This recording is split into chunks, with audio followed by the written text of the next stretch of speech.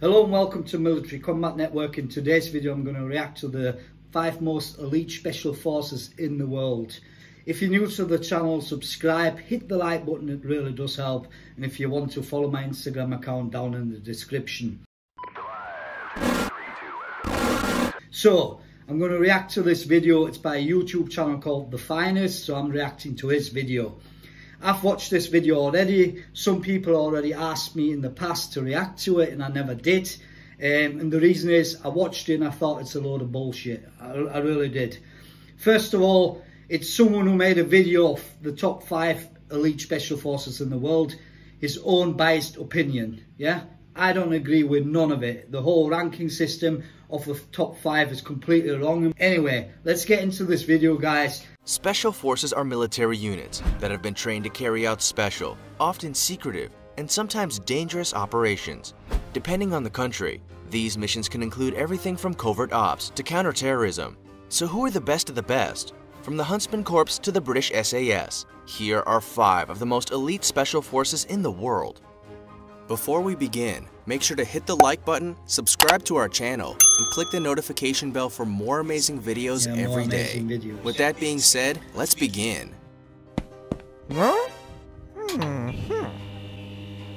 Number 5. Huntsman Corps. Oh my God. Right, it's a Huntsman Corps, not a corps. It's a corps. It's a Royal Danish Army Special Forces unit from Aalborg Air Base. If you want to be one of the best, then this Special Forces unit is the one you'd want to be part of. It was first formed in 1785 as the Hunter Corps of Zeeland, but underwent several name changes over the years.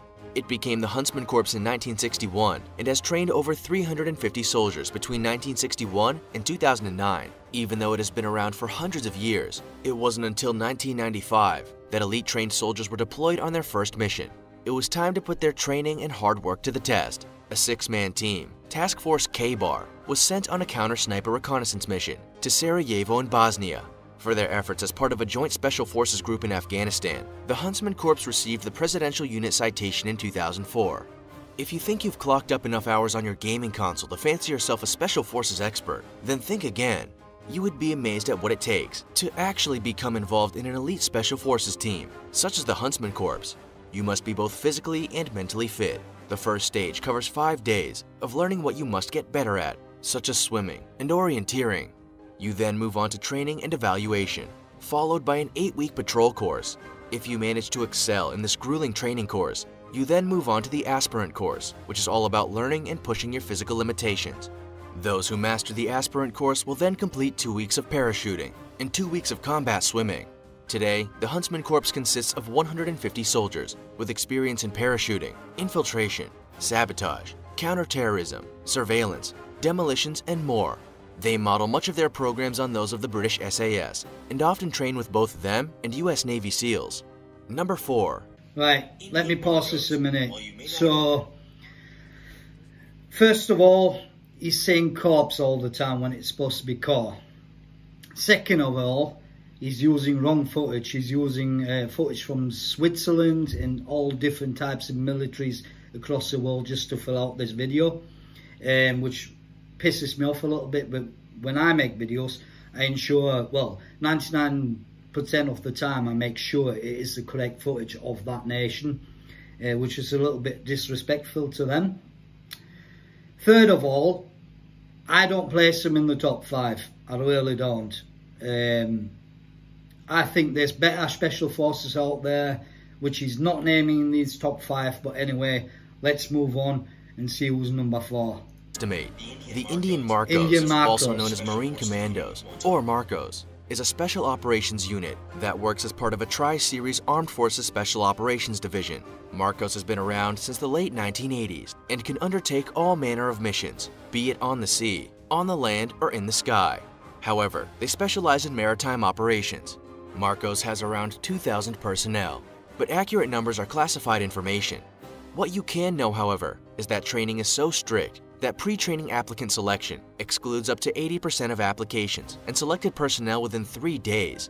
Anyone considered for the Marcos has to come from the Indian Navy and must be in their early 20s. The 2-year recruitment process incorporates airborne operations, counterterrorism, anti-piracy, anti-hijacking, combat diving, unconventional warfare training, and more. The first step to joining the Indian Marcos is 3 days of physical fitness testing and an aptitude test. After 80% of applications are screened out, the remaining 20% will go through what's referred to as Hell's Week, which is not dissimilar to what the US Navy SEALs do for their recruits. From sleep deprivation to physical exercise, Marcos leaves no stone unturned in ensuring they choose the best people for the job. Only around 2% of applicants will make it past this point. The entire training process can take around 3 years, with everything from weaponry to warfare, intelligence, anti-terrorism, commando skills, and skydiving covered in the program. The dropout rate is around 90%, and those who make it through to becoming part of this elite Special Forces unit will well and truly deserve to be there. After all, who would go through all that and not be capable of protecting their country? In 2017, they rescued an Indian bulk carrier ship from pirates in the Gulf of Aden. Marcos has also been known to fight alongside the Indian Army, such as during the 1999 Kargil War. Number 3. J.W. Grom. J.W. Grom, which is named in honor of the Home Army and Silent Unseen from World War II, is a premier Special Forces unit from Poland. Such is their accuracy, precision, and skill set that soldiers within J.W. Grom are often referred to as the surgeons. They boast surgical abilities, extensive medical training, and are even modeled on NATO Tier 1 units such as Delta Force from the United States. It won't take you long to realize why J.W. Grom appears on the list of the 5 most elite special forces in the world. They are a group of highly trained soldiers who are ready for almost anything. They were established in 1990 and have been deployed in anti-terrorist operations, unconventional warfare, special services, and enemy line force. In 2002, a 40-man team from J.W. Grom was deployed for Afghanistan for the 2003 invasion of Iraq. While they were integral to this operation, they weren't on their own. J.W. Grom formed part of the Naval Special Operations Task Group, which included U.S. Navy SEALs, U.S. PSYOPs, Civil Affairs teams, and the British Royal Marines. During this operation, Grom was tasked with assaulting the KAOT oil terminals. During this operation, there were no casualties, and explosives that were found were taken care of by Grom. A Grom sniper has also been involved in a close target reconnaissance operation with Det 1, while U.S. Navy SEAL Chris Kyle was assigned to J.W. Grom for 1 week in Baghdad as well. The training process to join this elite Special Forces unit is rigorous, and those soldiers who go through it do so with the best groups in the world. Psychological, physical, and durability tests all make up part of the initial testing stage to filter out those who don't make the cut. Those who do can move on to disciplines such as sniping, parachuting, anti-terrorism, and other special operations. Around 75% of those in Grom are trained paramedics or medics, and all soldiers also trained to capture and kill. Number 2. British S.A.S. It's of no wonder to anyone why the British Special Air Service appears on the list of the most... Number 2 now is put S.A.S. British Forces. So he's put them at number 2. He hasn't put SBS in these top 5, which is Special Boat Service. He hasn't put the Germans in, KSK, yeah, Spezialkräfte. He hasn't placed, who else hasn't he placed? Spetsnaz, which are like some of the, probably the top 3 elite Special Forces in the world by fact, yeah. He hasn't placed them in there. And we're all gonna, you don't even have to guess. You know, you can just say it out loud who he's placed at number 1, which is completely biased, obviously, because he's American and made that video. Anyway, let's watch the rest of this S.A.S. number 2 and see what it speaks of. Elite forces in the world.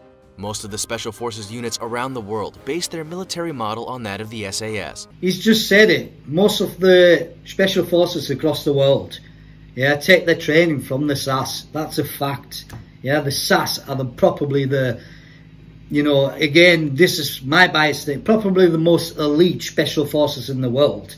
Yeah, other Special Forces come and train with the S.A.S. to take things away. But then again, all Special Forces learn from each other, and they all do pretty much the same thing. And even the U.S. Delta Force unit founder spent time with the unit. The British S.A.S. was founded in 1941 and became a corps in 1950. Their primary focus is on reconnaissance, counterterrorism, hostage rescue, and direct action. Yeah? Due to the sensitivity of what they do, this Special Forces unit is highly classified. There is limited information on what they actually do. What we can tell you, however, is that the S.A.S. is made up of a regular and 2 reserve units with around 400 to 600 soldiers. There are 4 squadrons with 65 men in each, a major, and 4 troops commanded by captains. Each troop has typically around 16 men, with these separated into patrols of 4 men. In each patrol, each of the 4 men has a specialized skill. They might be a medic, in charge of demolition, or something else equally as important and essential for special operations. The British S.A.S. never recruit from the general public, and the training program is intense. The only way to get into this Special Forces unit is by applying from the UK Armed Forces. Most candidates often have an airborne or commando background. During the twice-yearly selections, 200 candidates undergo a fitness test, with cross-country running against the clock, a 40-mile march, a 20-hour scale, and ascending of the tallest peak in South Wales, Pen y Fan. Candidates must... Right, it's actually Pen y Fan. That's what it's called. It's in Wales. Also take part in combat survival exercises, battle plans, foreign weapons, a 4-mile run in 30 minutes, a 2-mile swim in under 90 minutes, and jungle phases in one of 3 areas. Finally, they must undertake a week-long escape and evasion exercise. During this exercise, the candidates form patrols and spend the next 36 hours in grueling conditions. Out of the 200 candidates who start, only around 20% will manage to scale and descend Pen y Fan in the required time frame. After the escape and evasion exercise, about 30 men will remain. Those who make it through will be able to transfer to an operational squadron. For as long as the British S.A.S. has been in existence, only men have been able to join. However, 2018 marked a recruitment policy change, and the first woman, a mother, applied for the 6-month selection course in May 2019. While she remains anonymous, she is thought to be experienced in covert operations in Afghanistan and had worked alongside the S.A.S. before. The British S.A.S. is a highly elite special force that has gained respect and honor around the world. Due to not only their engagement, they have been awarded several battle honors dating back to 1944. Number 1.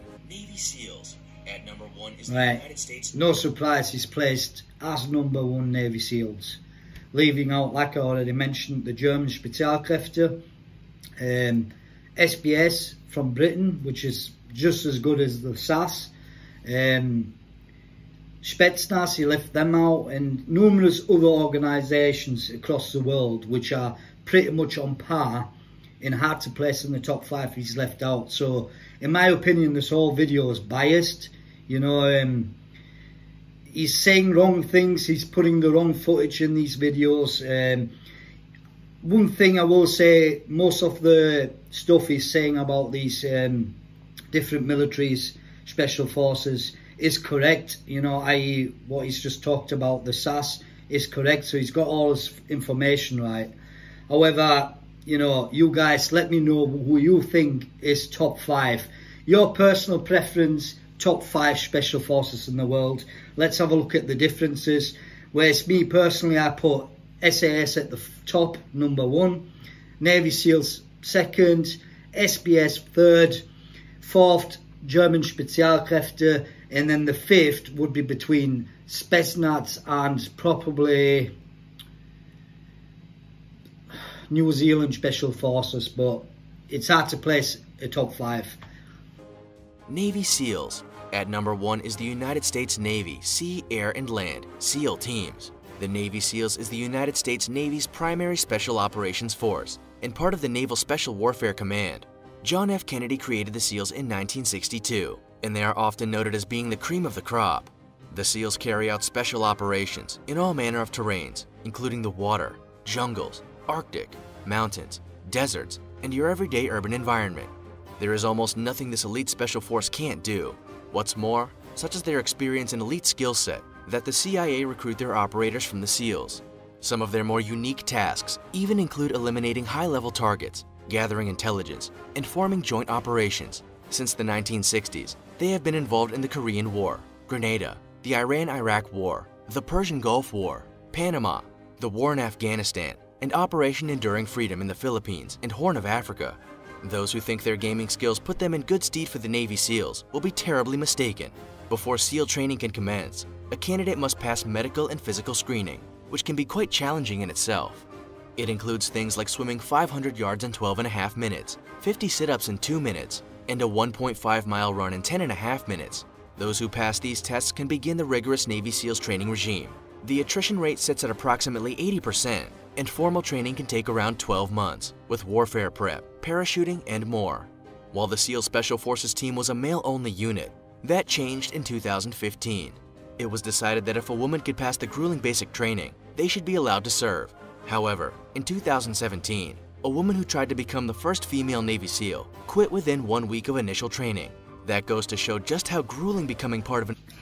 I'm not going to talk too much about it. Obviously, I've said the main points already, what I wanted to say.